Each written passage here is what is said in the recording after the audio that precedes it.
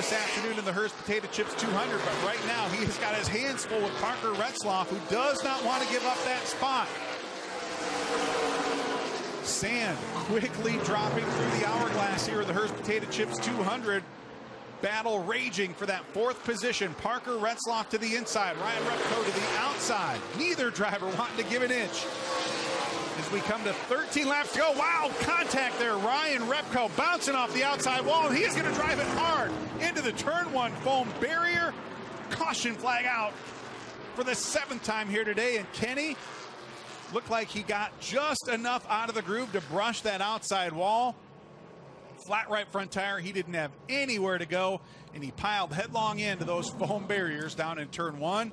Tough way to end the day for Ryan Repko. He bounced off the wall pretty good. I mean, it was a pretty good hit off the wall, turn 4, and then a good hit down there. The styrofoam blocks obviously helped cushion that a tremendous amount, but, you know, you're a lap down, you're 4th, and you're in the fence. It's just, that's quite an elevator ride. It's an elevator ride for Ryan Repko here at Toledo Speedway this afternoon. Let's take a look at the replay. There you see, just drifted up onto the groove a little bit off of turn 4, made some significant contact down the front stretch, and that flat right front tire didn't allow him to turn at all once he got down into turn number 1. And Kenny, those styrofoam barriers have saved a lot of race cars over the years. That could have been way worse had those blocks not been there. Let's take a look at this vantage point from turns 3 and 4. Right up the racetrack, and boom, there you see Ryan Repko. And those blocks are not light. No, but they do serve a tremendous amount of protection.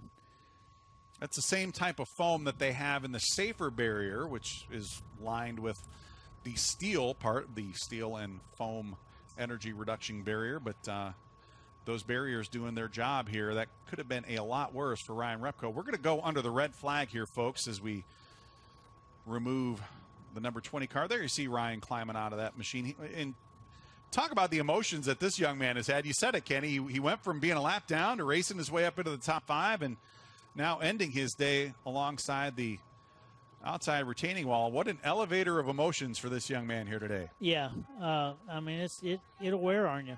I know it'll wear on you when you're 35 years old. I have no idea what it's like when you're that age, right? You know, but you know, it's our sport. Highs and lows, highs and lows. You never know. That's why you appreciate it so much, and it's so special when you do. Let's take another look from the front stretch camera here as we see him just drift a little bit out of that groove and wasn't able to get this. You saw him fighting that steering wheel. He was trying. He got loose first. Yeah, he was trying to catch up with the steering, and wow, very significant contact with those blocks down in turns 1 and 2. Yeah. And that's got to be tough. I mean, you remember your early days as, you know, you were fighting for every opportunity you have, and there you see that's what did that right front tire in right there. But you know, you're fighting for every opportunity you have, and you don't know when that next opportunity is going to come. And Ryan doesn't have a full schedule, and he really wants to come out here and make his mark. But yeah, that's got to be tough when you don't know when your next chance is going to be. Especially there when you're